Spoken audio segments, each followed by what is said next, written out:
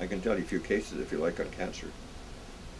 Yeah, I wanted to get into that, your first cases of cancer. I just wanted to get a quick plug in for your recommended Andrew Saul's website. I wanted to just get it on tape to say, because a lot of people will be continuing to get information there for them to feel good about it coming from you. Do you know Andrew Saul?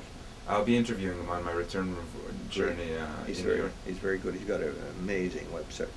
One of the best.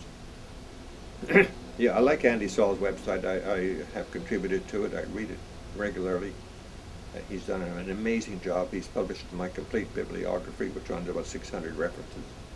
He also has the complete bibliography of the people like Cathcart. Also, he has Reardon's and many others. It's amazing, amazing. One of the best. And he gets thousands and thousands of hits every month. He's doing really, his website is going to be a major one in promoting what I call rational medicine.